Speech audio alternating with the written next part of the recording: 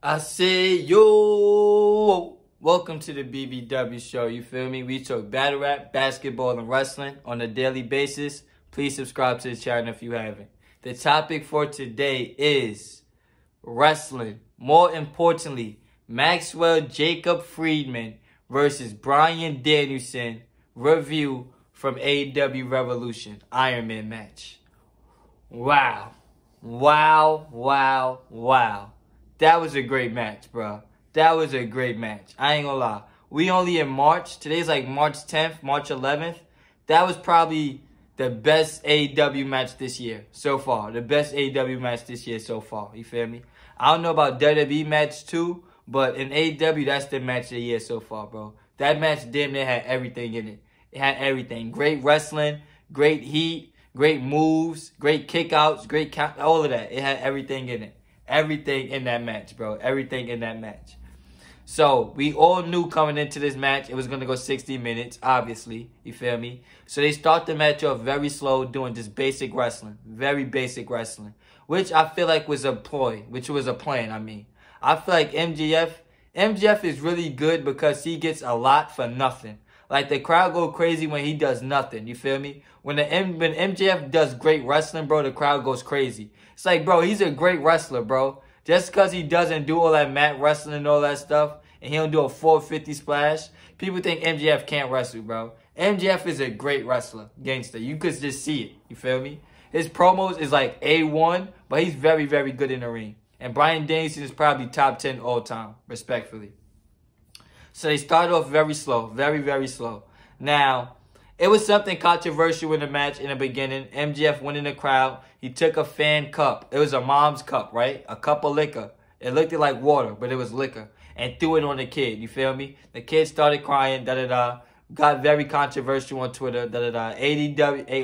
AEW brought the kid backstage, introduced him to Powerhouse Hobbs. Everything died down. It was all good after that. But MJF was getting a lot of heat in this match. A lot of heat in this match. You feel me? Bryan Danielson got the first fall. It was probably like what? Probably the 30-minute mark when they got the first pinfall. Bryan Danielson got it with the running knee. Then MJF got the second fall with a low blow. I didn't like, that's my one nitpick about this match.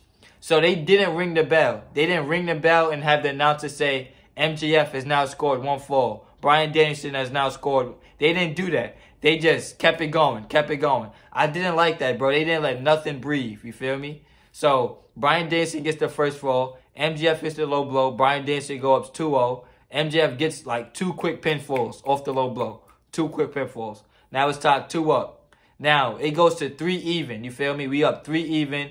MJF is about to tap out. Time runs out. You feel me? Time runs out. 60 minutes. Great match. Crowd is booing. This is bullshit, da-da-da, da-da-da. You expected that. Now, AEW has Tony Schiavone, I should say, run down, tell the ring announcer, hey, we're going to restart the match, sudden death. So, they went another 7 minutes. So, they wrestled 67 minutes, bruh. 67 minutes. That's crazy. With just 2 people out there, no outside interference, none of that. That's crazy, bruh. That's crazy. That's crazy, bro. Round of applause to them for that. That is hard to do. And the crowd was with it the whole time. And it was a long-ass card. This was the main event of like a 4-hour show. Crowd still into it, white hot. That's crazy. That's something that you got to commend the 2 wrestlers for. So we get into sudden death, you feel me? Going back and forth, going back and forth. MJF pulls out the ring. Bryan, I forgot the ref name, the stupid ref. He takes the ring away, you feel me? So now both of them is bleeding. We got a crimson mask. They are going at it, all of that. Bryan Danielson taps out to the label lock. Literally, Bryan Danielson taps out to his own finishing move. Literally, in the middle of the ring, tapped out, clean as a whistle. Not even passed out, tapped out, bruh. That was crazy. He really put MJF over, you feel me? Now, I see some people liking it and some people hating it, you feel me? I have no problem with it. Bryan Danielson is a made man forever. It doesn't matter who he loses to, what company he's in. He's already Bryan Danielson forever. You feel me? MJF, this was his best match ever. This was MJF's best match ever. This was his longest match ever, you feel me? And this was the most dominant MJF has won. He didn't use the ring. He didn't need Wardlow. Didn't need outside interference.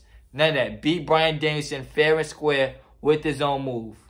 That was a great match, bro. Great match. And it goes back to the story they was telling where MJF says he wants to be the best wrestler in the world. He just tapped out the best wrestler in the world, clean as a whistle, with his own finishing move. So this is what MJF's second title defense since winning the AEW title. He beat Ricky Starks. That was a great match. Now he just beat Bryan Danielson. That's great, bro. I don't know where they going next, but MJF is already 2 for 2 in title reigns. Where they go next with Bryan Danielson too, I have no idea. Because he doesn't deserve a rematch. You had 67 minutes to beat MJF and you didn't beat him. Why would you get a rematch? You feel me? So I don't know where Danielson goes from here, but MJF is on a great run so far. That's my opinion. Let me know what you think in the comment section. Like, comment, share, subscribe. I'll be back with more.